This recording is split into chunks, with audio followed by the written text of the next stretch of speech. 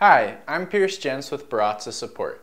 Today I'm going to walk you through installing a GB2.0 kit in your Virtuoso, and we're also going to be installing a new set of burrs. These parts are available on our website as the upgrade to Preciso burr kit.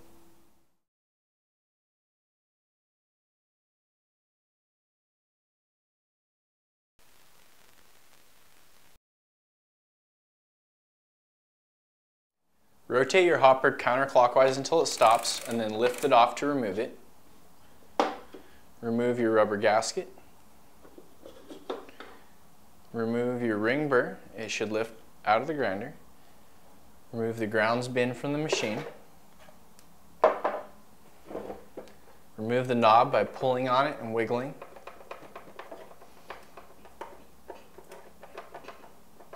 If the knob is on there tight, grab a pair of pliers and you can put a piece of cloth in there as padding to grab onto the knob and pull it off.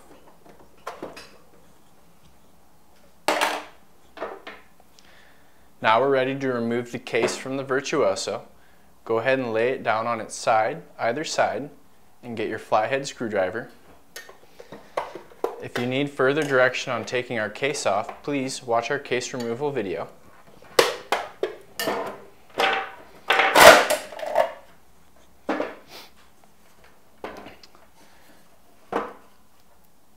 Now that the case is removed, we need to remove the gearbox and motor assembly.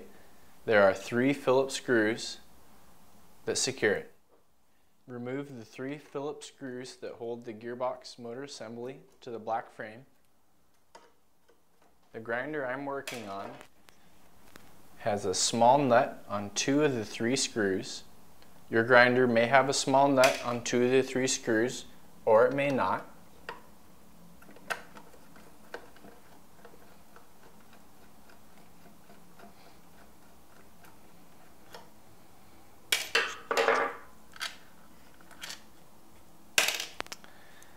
The safety switch needs to be removed. Lift it up and off of the 2 posts and let it dangle to the side. Unplug the motor from the circuit board. I'm going to put the frame to the side and turn our attention to the gearbox assembly. The rear motor mount will come out. Take care not to lose it. The chute gasket will also come out. Take care not to lose that. Next, we're going to remove the 4 Phillips screws that hold the motor plate to the white gearbox housing.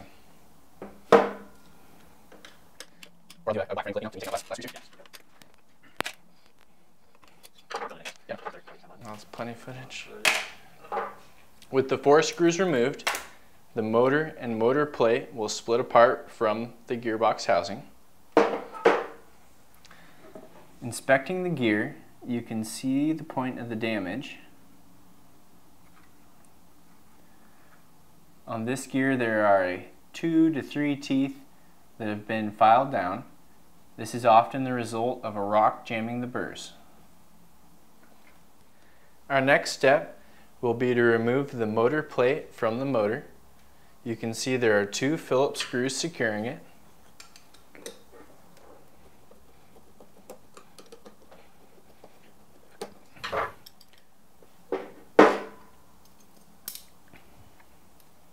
Between the motor plate and the motor, there is a black spacer.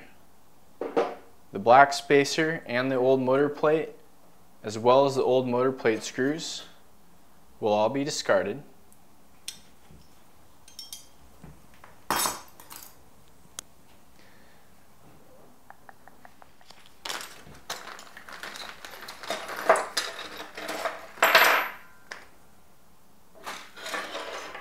Ready?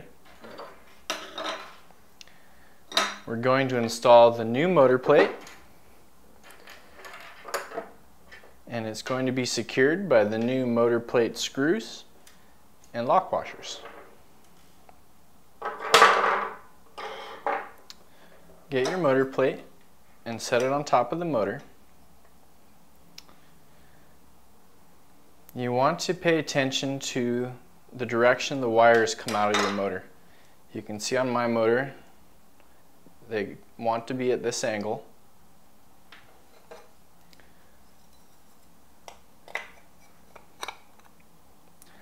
You want the motor plate to be installed to the motor so that the natural wire angle is over on this edge of the motor plate. This will give you the most space to plug your wires into the circuit board.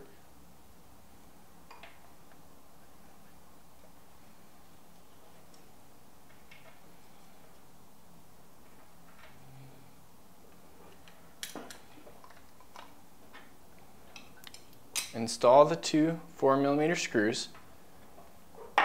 Take care to install them into these two holes. When the screws are in place, you should have a nice line that is made up of one screw, the motor shaft, a second screw, and the bushing. You can see they're all in alignment here. The screws will also go into these other two holes, but it is a better fit when they are in these ones.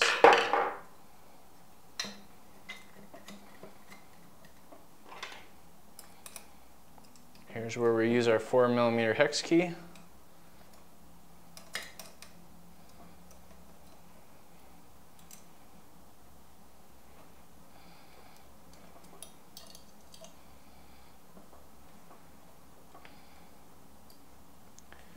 Now we have the new motor plate installed. We can go ahead and set the motor to the side. Before removing the old gear, we're going to remove the adjustment ring. Use a flathead screwdriver and insert it between the white gearbox housing and the adjustment ring and pry up gently. And we're going to do this in several clock positions until the adjustment ring comes off.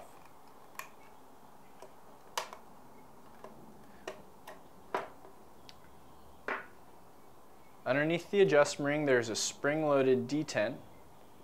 This is what provides the clicking noise when you rotate your hopper. Take care not to lose it when you're removing the adjustment ring, as it can pop out.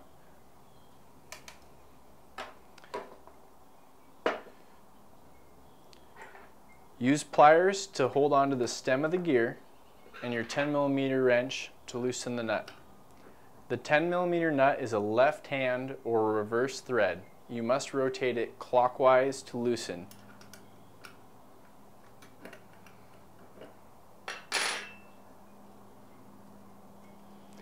We can go ahead and discard the 10mm nut and its lock washer.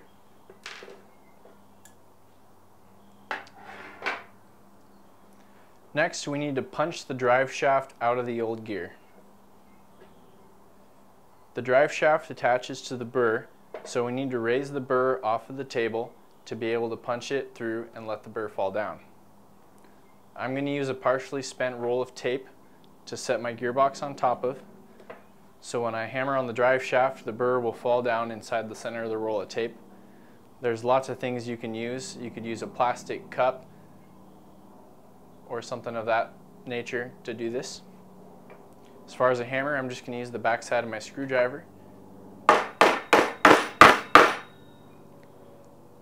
have to flip my screwdriver around now and use it as a punch to get it the rest of the way through.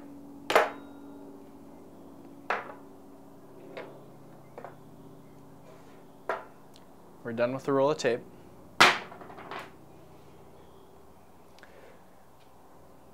Remove the old gear. Check for a washer. Sometimes a washer will stick to the old gear. Make sure there are no washers stuck to it before discarding. Check for a washer stuck to the gearbox housing. There was one washer in my grinder. Check for washers stuck to the other side of the gearbox housing. Now we can turn our attention to the burr and drive shaft. Go ahead and slide the old paddle wheel off. On the inside of the paddle wheel there will be several washers. These washers inside the paddle wheel dictate your overall grind range. To have the unit perform the same as it did before installing a Gearbox 2.0, make sure to put back in the exact same washer setup that was in there when you took it apart. If you were installing just a GB2.0 kit and not new burrs, at this point we would use pliers to latch on to the drive shaft, Steady the burr with one hand and rotate clockwise to loosen. You'll have to put a rag or something to protect your hand, as the burr is sharp and it does take considerable force to remove the drive shaft. However, today I do not need to remove the drive shaft from the burr, as I will not be reusing the burr. I'm going to install the new burr kit. So I'm going to go ahead and discard both the burr and the old drive shaft, as well as the old paddle wheel.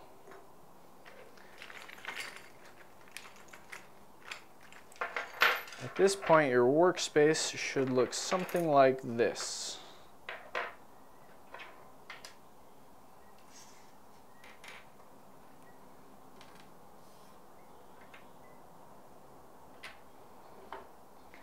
I have a new cone and ring burr, drive gear, 13mm nut, lock washer, drive shaft, paddle wheel, and an assortment of shims. Begin by threading the drive shaft into your new cone burr. You only need to thread it in until finger tight. Set the burr upside down on the table, and we'll install the paddle wheel next. The paddle wheel has a felt ring that sits inside it, and on the other side it has two male pegs. These male pegs fit into the holes on the bottom of the cone burr. The reason we're going to assemble this upside down is to ensure that these pegs stay in those holes. Next, we're going to add some washers. There are 3 washer sizes used in the Baratza conical grinders. The first is our thick washer, 1.5 millimeters in thickness. This one is obviously thicker than the others. Next, we have a medium-sized washer, 0.5 millimeters. This washer is not easily bent between your fingers. Finally, we have a thin washer, 0.25 millimeters. This washer is easily bent between the fingers. For the Virtuoso, I recommend shimming of 2.25 millimeters underneath the cone burr and paddle wheel. I'm going to add one thick washer, 1.5 millimeters, one medium washer, 0.5 millimeters, and one thin washer, 0.25 millimeters, for the grand total of 2.25 millimeters. Next, we're going to slide the gearbox housing onto the drive shaft. So go ahead and flip it upside down and slide it into place. We're going to add more washers that will go between the drive gear and the gearbox housing. The purpose of these washers is only to make the assembly tight. We don't want it to be very loose up and down. For starters, I'm going to put in one medium and one thin washer, and then I'm going to install my new drive gear and check to see if it is too tight or too loose. The drive gear, on one side it has a lip, and on the other side it does not. The side with the lip goes up in this orientation.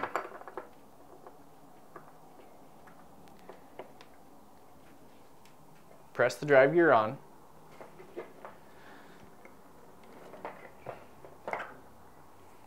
Sometimes the drive gear is really hard to press on using just your hands. If that's the case on your grinder, you can use a socket and a hammer to tap just the gear further onto the shaft. When it's all the way on, the plastic of the gear should be flush with the metal of the drive shaft, the hexagonal metal. Put on your lock washer and your 13mm nut.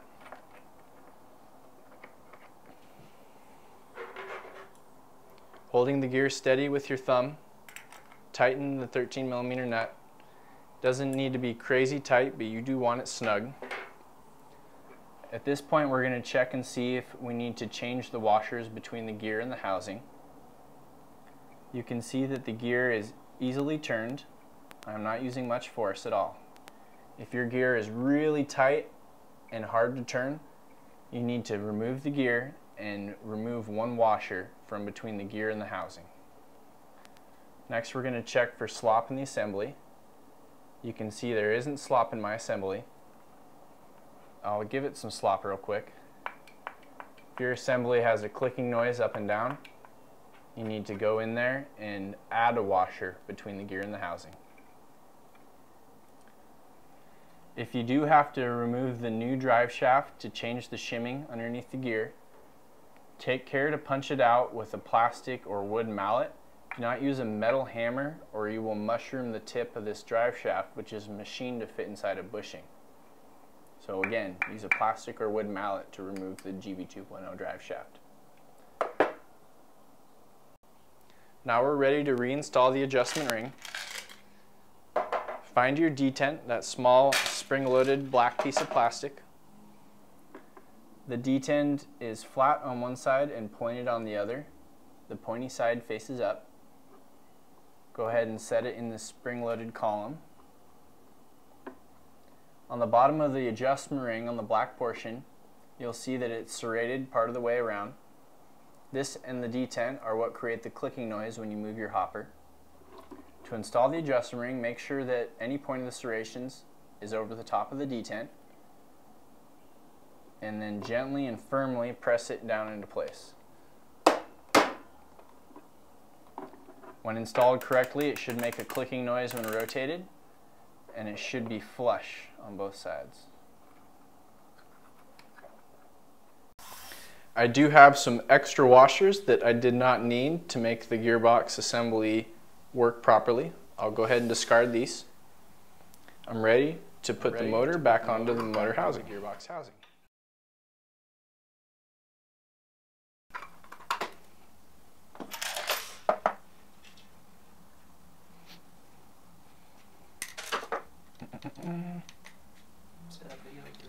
Yeah, true style.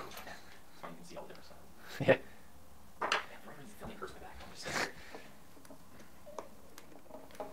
Do not over tighten these screws. They do not need to be very tight.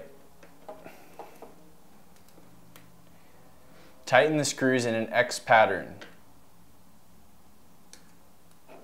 This ensures that the motor plate is pulled down straight.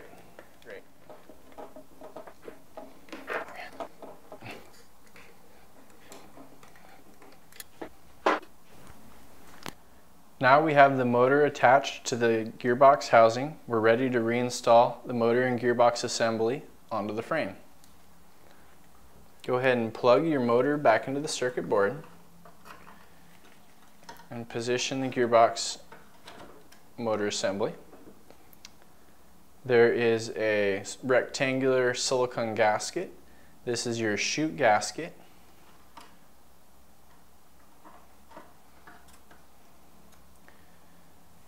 There's your rear motor mount bushing.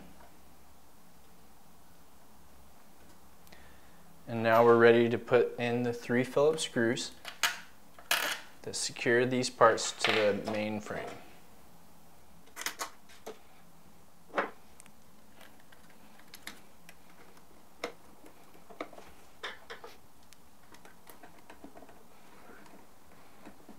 Show them how to do the rear one. Like turn it towards me, and then I'm going to zoom in on it. When you're ready. Yes.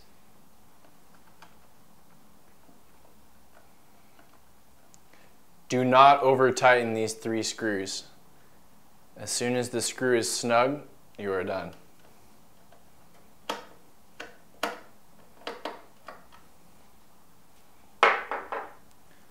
Reposition your safety switch on the top of the unit. Make sure your black clicking adjustment ring is rotated as far counterclockwise as possible.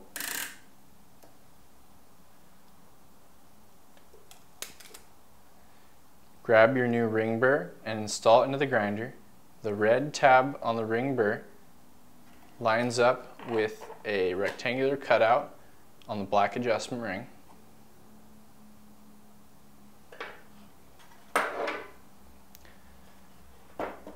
Reinstall the case.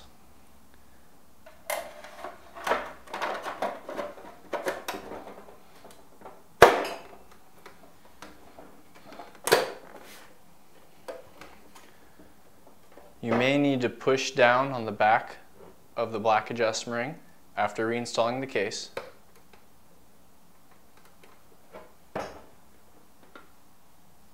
Install the gasket. Install your hopper. My hopper is hard to turn around setting 20, which tells me that I need to remove it and push down on the back of the black adjustment ring or something. Something's not right.